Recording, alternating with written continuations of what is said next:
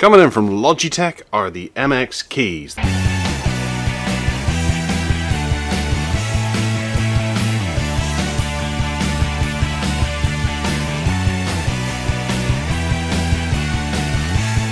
This is a keyboard from Logitech that promises to match up to the likes of the MX Master, one of the best mice that you can purchase on the planet. This is essentially the Logitech MX Craft without the little dial at the top here, and also it's considerably cheaper. Although that said, this is still an expensive keyboard, retailing at about £99 you can currently get it for, as opposed to the £200 for the Craft. This does remove some of the features to make more of an everyday keyboard with the quality that they put into the Craft. So, having a look at the device, it says that it's got advanced wireless illuminated keyboard, and then in various different languages. It also repeats that.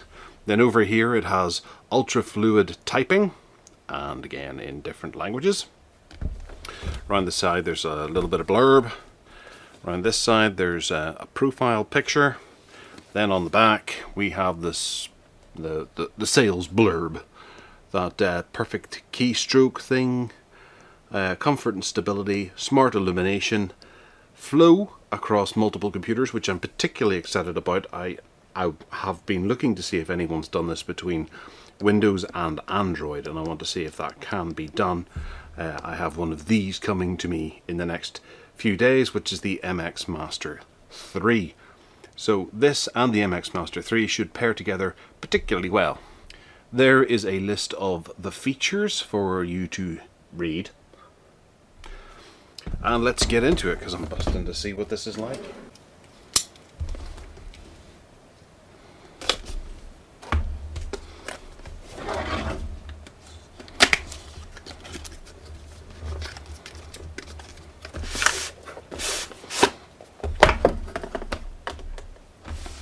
Okay, it actually says MX. Oh, you can see that on the camera. You can't really see it to the eye unless you slope it greatly. Okay, so it shows you up here that you do that to turn it on, and then you Mac window, use function and P, or you can connect via Bluetooth to whatever it happens to be. That seems to show a laptop. You can use the USB dongle that they provide that has the Unity link. It's very easy to pair things up whenever you have this. And then there's a website there as well for you to go and get the setup guide. Obviously this is a keyboard, so things are difficult to put in whenever you haven't got a keyboard, but even more difficult whenever you don't have a mouse. Right, we have the keyboard on top there. Then also we have the presented for you to pull out is the USB, which it does say Logitech, but it's in black, so it's going to be, it has the unifying symbol there, so you should be able to find it. However, I have one of these currently, and it sits that way around in my USB, so I sometimes get confused between this and USB 32GB storage that I use frequently. Inside this little box we have USB cable, some paraphernalia, a quick start guide, I'm guessing, a battery removal and recycling, always useful, so you can take the battery out and place a new one in. Interesting that it's a long flattish battery, but obviously you need to do that before you throw this out in years to come, if it was to ever fail on you and you were to upgrade and just get rid of it in many years. That's Logitech warrant or important safety and compliance warranty information. And then also here you have a little advertisement for the MX Master 3. So we'll put that back in there. This is the charge cable, which comes with a little Velcro doohickey for neatness, traveling, cable management, all that kind of thing. Always useful for that on a computer peripheral. It is a USB Type-C cable that says Logi on it. Actually looks like it's got a little bit of smile, you know, two eyes and a grin. Maybe that's the way they designed it. Yes, it's grey. It's grey. It's not black, grey, and that doesn't have anything on it. And then wrapped up in tissue paper, we have the keyboard itself. Wrapped in a lot of tissue paper. And there it is. So it's a weighty brute, but it's solid. It's really solid feeling. You could club someone to death with it, and I'm leaving greasy marks on it already. This does really feel quite nice. We obviously have a raised bit at the back there, you can see, which houses the battery, and also it tends to flip it up just a little so that it can be angled towards your fingertips. There is no adjustable raising, so you can't flip it up any more than it is, and if you don't like it and want it flat on the desk, then tough, you're out of luck. There are rubber feet here to stop it from sliding. There are 6 in total, which is kind of nice. And they work. It slides, but you know, it's not tough. It's not difficult to move, but it does require a bit of persuasion. Looking around the device, that's a clean end here, clean down here, there's nothing along there. On this side, also clean, and then the only thing up here is the USB Type-C charging area and the power button. So having a look along the keyboard itself, there's a heck of a lot of functions here. Split buttons, it looks almost slightly complicated whenever it comes to it. You have escape and function sharing functions on the button. There's 4 here of various different, is it a cosine sine thing? I don't know. Lots of little functions on that one. That's probably one that people don't use terribly often unless they're programming or doing something mathematically. I don't know. You can correct me in the comments what all those are for. Tab, caps lock, shift, control. Option and the start button, command launcher and alt, and then we have this divided up as well. We have forward slash and pipe and tide and tilde, sorry, and the other way facing apostrophe type caper, exclamation mark, and then we've got the @ symbol or the inverted commas depending on your location, and then euro is also built in there as well. So that must be their way around making this QWERTY for the world. Obviously there's AZERTY as well and QWERTEZ, but this probably helps them be a little bit more flexible when it comes to UK and the US, because these can just be interchanged. It's going to be interesting to see how we select these. Pound sign with a hash symbol there as well, so be interesting to see how you must have to hit option and then that, and that'll maybe make the hash as opposed to alt and then that, which you know. Euro is also here as well, just to be difficult. Percentage at, all that kind of stuff. Then the most interesting one up here is your brightness functions here, so that must be diminishing brightness and then increased brightness. That's a button with 4 rectangles on it. We'll have to have a play with that, see what it does. Then there's 6 squares on here. That looks familiar. That might be for can't remember. And that's illumination probably for the keyboard itself. And then some media buttons for fast forward, rewind and pause. And then speaker control as well, speaker off, up and down.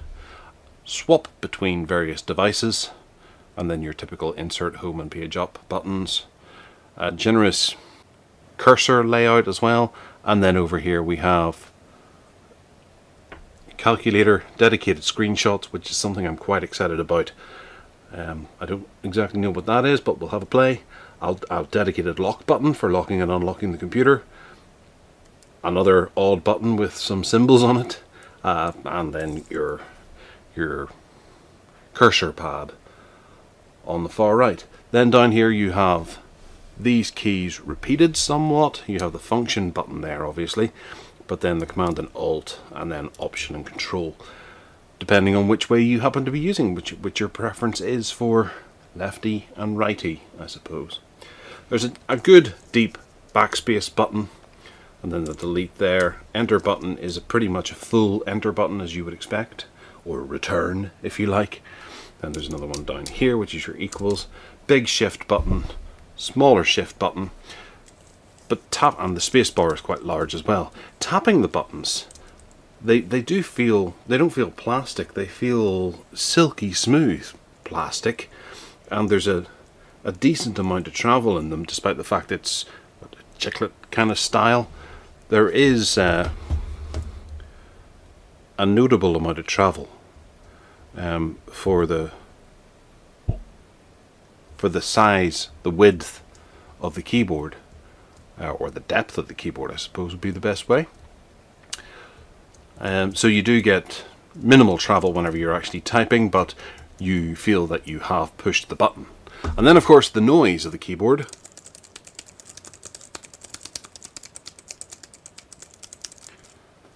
Isn't terribly noisy. It's not going to be a mechanical gamer's keyboard's dream, but for a typist or someone who's maybe doing a bit of computer programming or that sort of thing, this does look to really fill the need. One thing I will say is, a little observation, is all of the buttons are lowercase aside from the main keys, which is a bit odd. Your backspace is all lowercase, there's no capital at the start of B, but then all of these are capitals.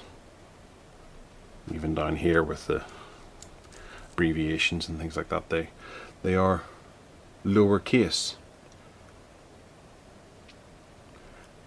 That's something I find kind of interesting. I wonder if they had a meeting. Should we have all of these in caps, or should we have all of these in lowercase? Should we capitalize the C and the L?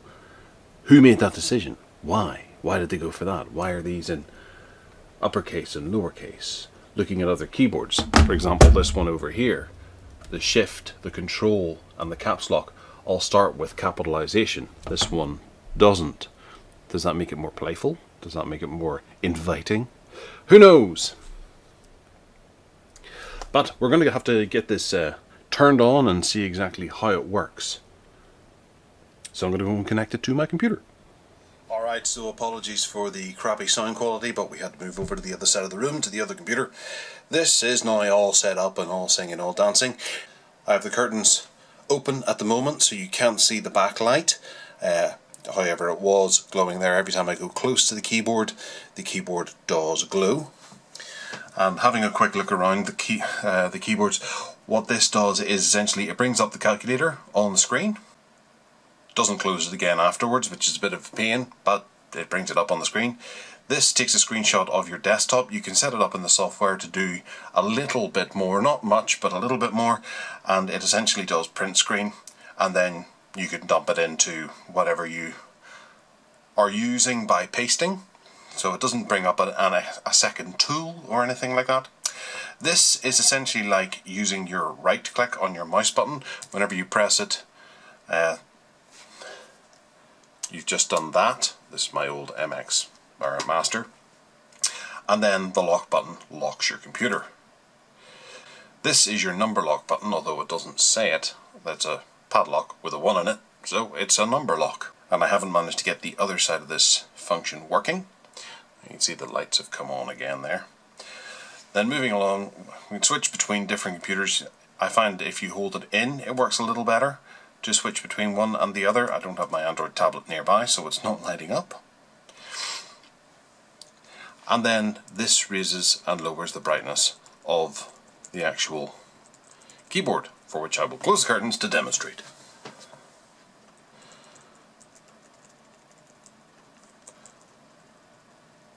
Now, much has been said about the battery life of the keyboard. Apparently on full brightness this should last about 10 days of being on, 7 to 10 days they say. However, you can play around with some of the settings and you can manage to change it so that if the backlight is off, it can last up to 70 days on one charge. And then if you have it so that at the moment it is currently off, it's like a battery saving, and I go close to it, it'll light up again. There should be a happy medium there, and I guess it depends on how much you use it. Will depend on how long that lasts. It's a very handy little feature. I would like it to stay on a little longer, because if you have a thought pattern and you disappear off for a few seconds and then come back over, the keyboard has already gone off, and and I can't help but worry in these early stages if it's going to come back on again. But it does. You don't have to touch it. It has a proximity sensor in it, and it just does what you would like it to do. Now, these buttons over here, I press this one and it brings in your Microsoft notification hub on Windows. This one flips between your virtual desktops, which is a very handy little function. I love that. You hold it in, select which one you want, let go, and you're there. The brightness is for the screen brightness as opposed to the actual brightness of the keyboard. So on a desktop, as I'm using, I will have not much use for those. In fact, even hitting them doesn't really do too much. If I hold that down and then press the escape key, that turns on your functions by default and keeps them locked in function mode. You can also change these between the function 1 and function 2 and set up what the function 1 and function 2 do in the app. And then there's a load of other little functions that'll work themselves out over time. I'm not entirely sure how to flip between the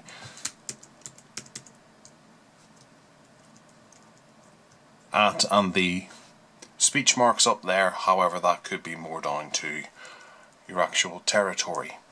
I don't think you can do that on the fly. It depends on how your computer is set up, but it means if you hook this up to a computer, if you take it with you on holiday or on business and hook it up to a computer where you happen to be going, you can flip it over so that you're pressing the right button depending on your region or location.